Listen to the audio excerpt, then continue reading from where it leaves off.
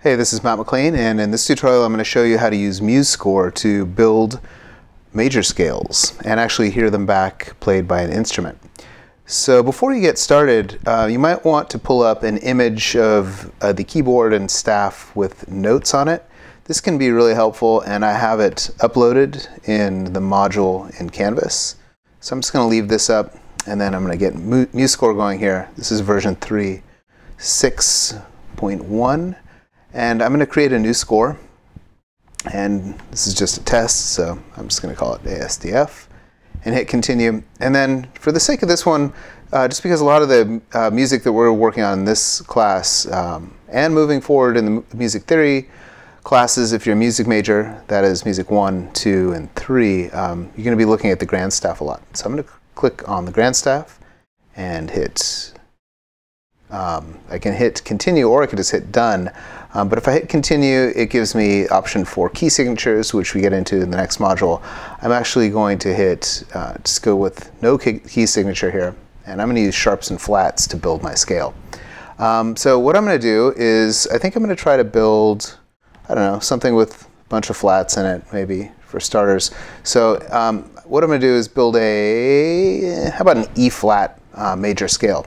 So if you look down here on the keyboard, E flat is going to be our starting note, and then as the Connect for Education text has shown us, the secret Da Vinci code for building major scales, ascending major scales, is whole step, half step, and whole step, half step. They're two tetrachords.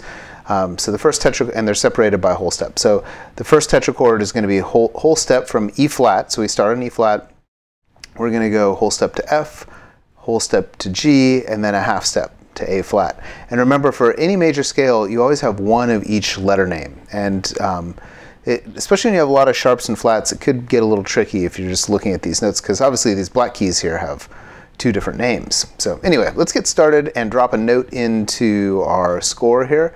To enter your notes, you can click on this little note button here, note entry, or you can hit N is the shortcut on the keyboard. I'm just going to use quarter notes. We get into rhythm and these note values later, but faster notes are over on the left, slower notes or longer notes are over here on the right. There's a whole note here. I'm just going to use a quarter note.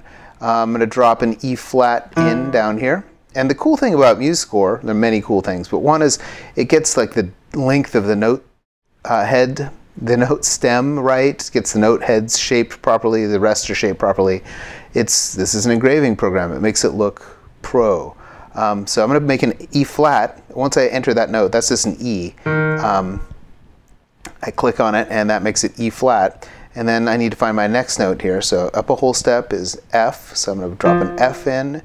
Up another whole step, so whole step to G, drop a G in, and then I'm going to drop what is half step from G up to A flat. And to flatten it, you can just hit the little arrow key.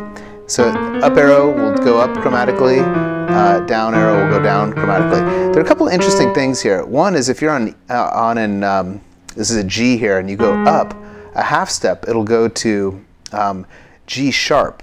And G sharp is actually, this is the note, this is the key that we want, but we want to call it A flat. So if you want to turn this into an A flat, you go up to A and then come down to the flat.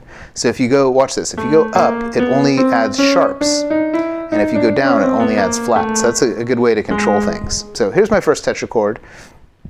So, and again, the second tetrachord starts a whole step above it, and it does the same pattern. So this is a whole step, half step, starting on B flat. So I need to drop a B flat in here, hit my down key to turn into a flat, whole step up to C, whole step up to D, and then the half step to E flat, back home. And I'm going to use my little down key here, boop. And then the cool thing is I can hear this back. So I'm going to go up here and hit play. There's our little major scale, do, re, mi, fa, sol, la, ti, do, going right up here. You can use that same tetrachord pattern to build descending major scales. It's just reverse. So it goes half step, whole step, and then it's linked by whole step, and it goes half step, whole step.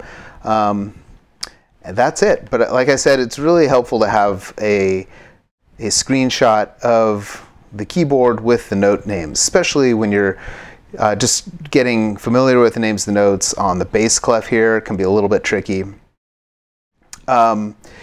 At first, eventually your brain just gets sick of having to look at these and move these windows around. You start memorizing things, and that's when the magic really happens.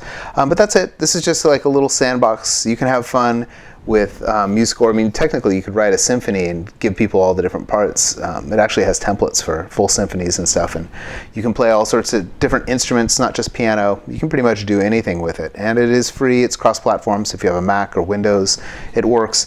I know people have Chromebooks from school. There's another program, NoteFlight, that works on the Chromebook, and you can do exactly the same thing. The key shortcuts and the little buttons up here are a little bit different, but that what you actually do with it is really exactly the same.